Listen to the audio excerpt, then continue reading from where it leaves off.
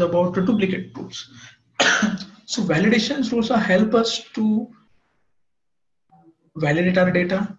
Similarly, duplicate rules help us to do not enter a view or create a duplicate record, right? So it gives you ability to take a user-defined action, what to do if the duplicate records are being created, or it will help you to block user from creating a duplicate record. Matching rule and duplicate rule works together to ensure your org data is duplicate free. Okay, so before going for the duplicate rule, you need to create the matching rule. Okay, each standard duplicate rule includes a corresponding standard matching rule that determines how the record is identified as a duplicate, right? There are some Salesforce by default gives some standard duplicate rules, and those are available on your account, person account, contact, and lead objects. So let's see about the demo how we are going to create a matching rule and a duplicate rule to prevent a duplicate data to get entered into the system, right? Let me go back to my system. Okay, here you go.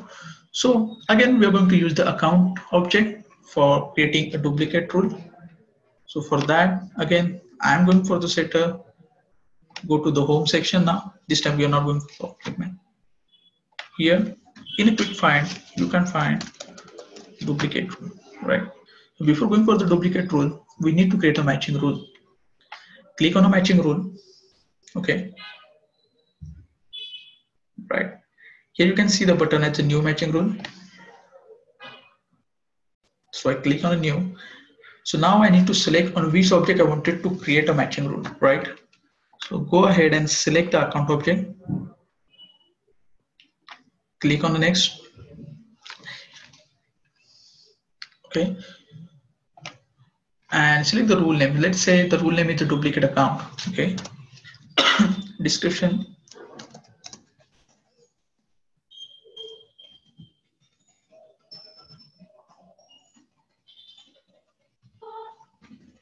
Correct. Okay.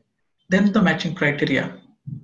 This will help me to identify, let's say I'm selecting account. I don't want to enter account name, the similar account name into the system, right? So I select the option, the field as account name. The matching method is the exact match or the formula. So for this section, we are going to use as the exact. Okay, match a blank field as well. So if you select this section, it's going to match your records with a blank field as well. Okay, now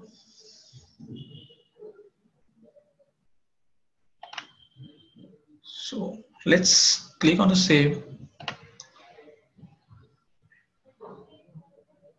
Yeah, so now you have created the matching rule, but the matching rule is not yet activated, right? So go ahead, click on activate button.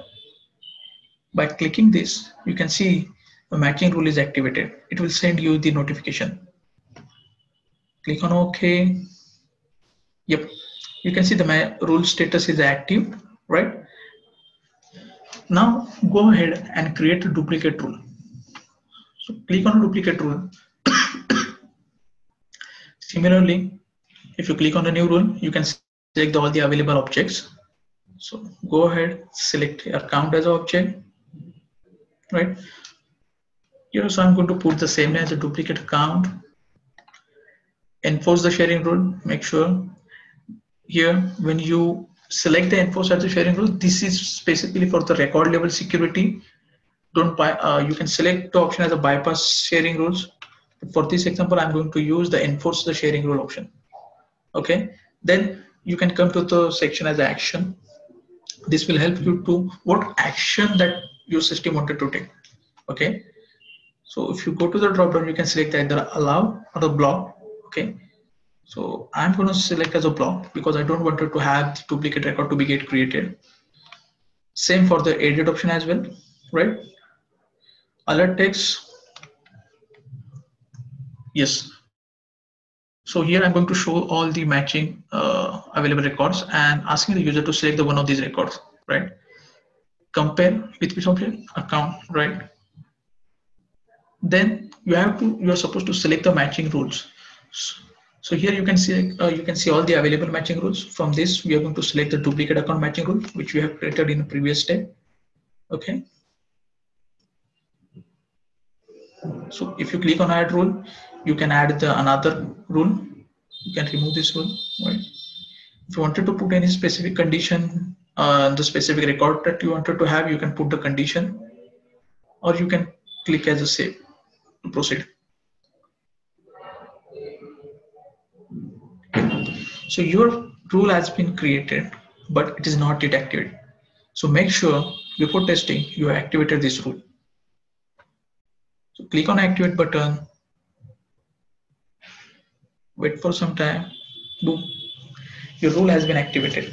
So let's go ahead and see if it allows me to create a duplicate record.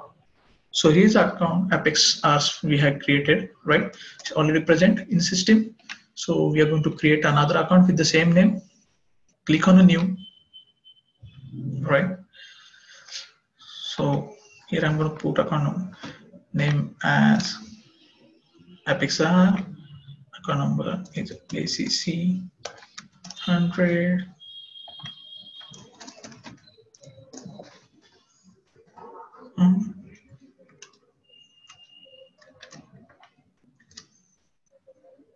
Right. I'm going to put other flags as a blank. Click on save. Here you can see this record looks like a duplicate. View the duplicate records. When you click on duplicates, you can see the existing records, and you click on existing record, right? And if you wanted to go ahead and update any field of this record, you can go ahead and update the field. So by this way, you can restrict the user from creating a duplicate record or editing any existing record. Similarly, there are the key things we need to remember whenever we work with the duplicate rules. Let's see what are those fields. You can use up to 5 active duplicate rules per object, right? So you saw that I click on add rule button, it helps you to add the multiple rules, right? So you can have the 5 active duplicate rules per object. If the first duplicate rule find the match for the particular record, subsequent duplicate rules skip that record, right? Condition under which duplicate rule don't run. So records are created using a quick create or the community self-registration. Leads are converted to account or account tag. Records are restored with the undelete button. Records are added using a lightning sync, and records are manually merged. So on these conditions, duplicate rules don't run. Conditions under which duplicate rules setting are overridden. If the record are added using a data import tool, right? So Salesforce having a data import tool which helps you to import the data from the external system to the Salesforce.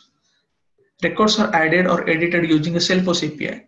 So as you know, Salesforce is a platform which allows you to work with the platform using a API. If you are added or edited the record using a Salesforce API, duplicate settings are overridden in this case.